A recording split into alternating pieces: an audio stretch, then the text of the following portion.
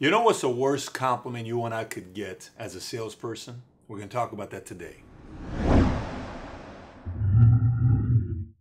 I'm Patrick with your host of Valuetainment. In the world of sales, we hear a lot of different compliments. Lots of different compliments. People want to say to reference a person being an incredible salesperson. You know, one of the compliments could be, it's probably the famous one you've heard before. You know, this person could sell ice to an Eskimo, right? We've all heard this one before. Let me give you some modern ones maybe you haven't heard before. Some we'll have fun with. You know, this person could sell newspaper to a blind man. This person could sell underwear to a nudist. He could sell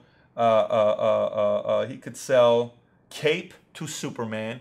He could sell a cage to a lion. He could sell Obamacare to a conservative. He could sell, you want me to stop? I mean, we hear all these different lists of things that this person could sell to.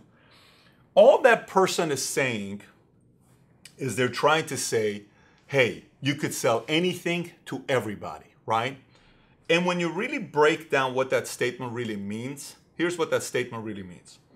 To me, if I was to take them to, although it's a compliment, if I was to really take that interpretation, so a person doesn't sit there and say, I could sell anything to everybody. When you hear somebody say, I could sell anything to everybody, that's not somebody I like to recruit to my sales force. I'll explain to you why. Can you imagine if a person could sell anything to everybody? We put him in front of a congregation of a Christian church, he could convert anybody into Christianity. Then you put him the next day into a Muslim mosque, he could convert anybody into Muslim. You put him the next day into an LDS church, he can convert anybody into Mormonism. Next day in Jehovah, he can convert anything to Jehovah, anybody into Jehovah. 7th day. Atheist, agnostic, because he's an incredible salesperson, right? Incredible salesperson. In the world of business, if there's anything I could tell you that as a salesperson you don't want to brag about, is you don't want to brag that you can sell anything to everybody. You know what's the one thing I don't like to see on a resume? Here's what I don't like to see on a resume. If I see this, I don't hire this person. If I see on the resume that this person has sold 20 different products, my number is 5 generally. If he's sold 5 different products over the last 20 years, he's going to sell another 5 products in the next 20 years. If he sold 5 in 10 years, he's going to sell 5 in the next 10 years. This is a person that one day they're selling cars, the next day they're selling insurance, another day they're selling real estate, another day they're selling pharmaceutical sales, another day they're selling, you know, toothpaste, another day they're selling coffee, this other day they're selling travel, another day they're selling this. Every day there's something else. They're great salespeople and they can convince you, but they're great salespeople. I prefer a true believer over 100 salespeople any day of the week. Let me explain you the difference. You see, a true believer could come in and he doesn't look like a salesperson. He's a regular guy. A true believer could come in and the different questions that will be asked between a true believer and a salesperson is this. A true believer is going to say, tell me how this product benefits our clients. Tell me why our product is better than XYZ. Tell me why our company stands for something better than XYZ. Tell me what makes us so special. Tell me what makes us this. Oh, and by the way, how do we get paid on these products again? Here's a salesperson. How do we get paid on these products?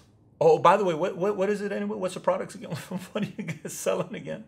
What's the pro? Okay, that's all it is. I just need to know the basic stuff. I can go sell it to anybody. That's great. I'll take the true believer. You know why? Because I can't replace the true believer's heart, who believes in a company, who believes in a cause, who believes in a product. You cannot break a true believer. Anybody can break a salesperson with a better compensation plan. Anybody can break a salesperson with a better, anybody can break a salesperson with that. You can't break a true believer. A true believer, give me one true believer over 100 salespeople any day of the week. Because I'm going to put my time into these sales folks. They're going to go sell another product, another product, another product, another product. All my hours I put went to another product. If I sit there and develop a true believer, you better believe 5, 10, 15, 20 years from now, the company is being ran by a true believer.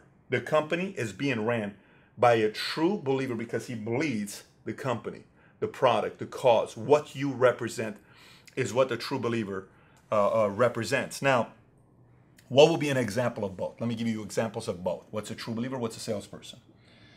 A salesperson is, as an athlete, somebody who comes in and after his biggest contract he gets, his best days are behind him, aka Andrew Bynum, for those of you guys that follow basketball. A true believer could be a guy like Derek Fisher, who's going to fight for you till the end. He believes in your organization. He believes in your cause. Everything about him is real. In the locker room, he gives his best. He may not be your best player, but he's a true believer. And you take Derek Fisher out of the Lakers, they don't have a lot of championships because he was the only guy that knew how to speak to Kobe in the locker room. That's a true believer. A salesperson could be a politician. He can get up in front of any audience, African American, white, Hispanic, Asian, Christian, Catholic, Muslim, conservative, Republican, liberal. It doesn't matter. He can get in front of any audience because he's a politician. He can agree with your points to get your vote because he's a politician. And politicians typically, they take the high road, you know, they kind of want to agree with everybody so they don't make any enemies. It's actually a good power position that you have, but it's not a true believer. You know what a true believer is? A true believer gets up and he talks and she speaks and 50% of the audience disagrees. A statesman gets up and says, here's what I believe in. This is what you voted me in for, and fights for that thing that he or she went in for. That's a statesman. A statesman is a JFK, a Reagan, a Lincoln. That's a statesman. Politician, I don't need to give you any names. There are plenty of them on both sides. In politics, politicians. You know, the difference between a salesperson and a true believer when it comes down to men dating women. A salesperson is a man that'll say anything to get you into bed with them. And I'm not talking about getting to bed to take a nap with them. You know what I'm talking about. A true believer is going to tell you who he is, what he stands for. He's going to ask you a lot of questions about you, what your family stands for, what you're all about, what's important to you. Because a true believer has no desire of just getting you into bed. A true believer wants to build a long-lasting relationship and family with you. And if those questions are intimidating to you when you meet a man like that or a woman like that, you're probably not in the true believer department. And if you find somebody like that, you better realize that person is for real. The more and more you meet with them. So I can go on and on and on, give you a lot of examples of, you know, what a difference between a salesperson and a true believer is. So my message to you would be this. Here's what my message to you would be. One, if you run a company, you run an organization, make a list of your true believers. Whoever your true believers are, of you, who believe in you, who are aligned with you, who believe in your company, who believe in the product, who believe in a cause, and they're true believers. Like when you talk to them, you really know they believe in what the organization is all about. You better believe you got to put your time into these folks, because these are the folks that are going to run the entire company for you one day. The true believers are not doing this for the heck of it. They automatically attract money because people want to do business with true believers. And for yourself, to take inventory of yourself, make a list of things you've done in the last 5 to 10 years. If you've done multiple things in the last 3 to 5 years, you're not in the true believer department. I know most people don't want to hear that. You're just not. But if you sit down and you make a list and you notice you're one in the last 5 years, that's good. See if you can go 10, 15, 20 years. One message, one company, one cause, one movement, one industry. The longer you go, you're a true believer. You know what happens to a true believer with work ethic? Where it comes from here, not just from here, here and here. When it comes from here and here, you're going to attract a lot of true believers. You're going to attract a lot of salespeople. You'll attract every kind, because when people look at you in the eyes,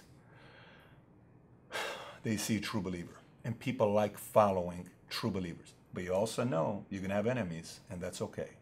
For every 1 enemy or 10 enemies or 50 enemies or 100 enemies that you have, a handful of true believers will compensate overcome all the enemies you're going to create. You're going to be okay.